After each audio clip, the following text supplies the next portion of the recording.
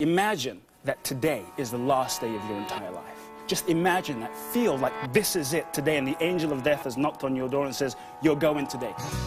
What's ungiven? What am I holding back? What is it that I must do to be completely fulfilled and happy so that if death did come today, I could throw my arms up and say, I'm ready to go? Over the last 20 years, I've had the privilege of speaking in 4 continents to audiences of 1 to 10,000. Rather than waiting, embody what you want. We must be the pioneers. We must be the revolutionaries. I said, who's open to something magical? When I work with a company or organization, I work from the inside out rather than the outside in, because it's the people that really drive a company. And a successful organization is made up by healthy, fulfilled, and functioning human beings. I don't really coach people. I don't really teach people. I don't really train people. What I do is I untrain people. I uncoach people. As a transformational coach, I help people peel away the layers that block the free expression of their true gifts, of their true essence, of their authentic selves. I have a lot of clients who are very successful, made millions of dollars, but they come to me because they're dying inside. Their spirits, their souls, they're dying, they're not in touch with their purpose. 3 to 4 times a year I take high-level clients of mine to India, take away their passport, their money. They only have a pair of clothes and a backpack.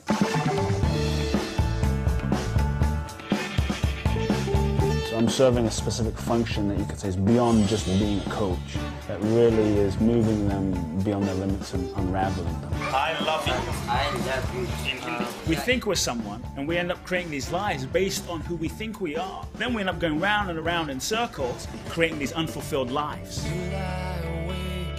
You've been one of the great sources of joy. And frankly, lots of good words. I just want to say thank you.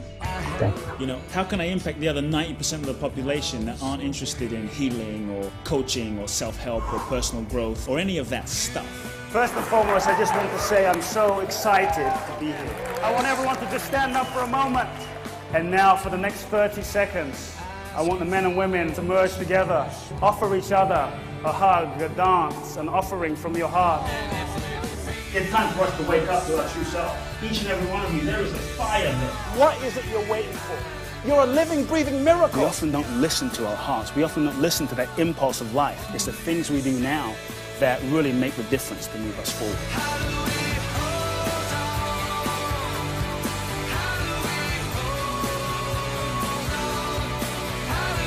To me, it's those tiny shifts. It's those 1-degree shifts that when they're happening, you don't even know that they're happening, that really make the difference.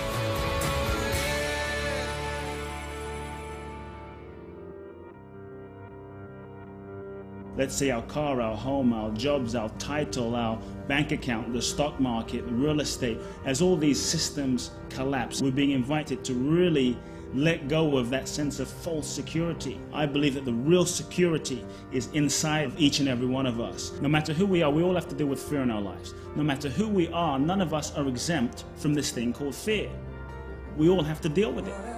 But as we go through life, experiences, divorce, pain, trauma, challenge, television, anger, ego, bitterness, we're conditioned by culture and society, and we begin to lose touch with that innate essence and our essential being. If you're just thinking about what can I get in these times, you won't even survive, let alone thrive. Succumbing to fear, that never changes the situation. Ask yourself, how can I make a difference? So what if today was the last day of your life? There are so many gifts deep within us. In the world, there may never be ultimate utopia or peace, but I feel as though we can find that within ourselves. At the core, we are all human.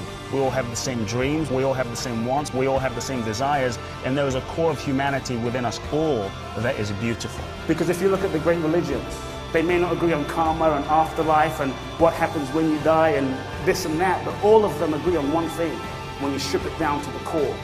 That one thing is essential. Love. Love. Love. Love. Love. Love. Love is so essential. It's the very core of what you and I are. Are you loving fully? Or are you not? My question to you is, are you loving or are you not? Are you giving your gifts or are you not? And this is why I say, it's time for us all to step up and to love now. Not tomorrow, not next month, not next year, not when the economy is perfect and someone comes and saves us, not when our life is any different than this very moment. So I invite you to this challenge. I invite you to this new possibility of loving now.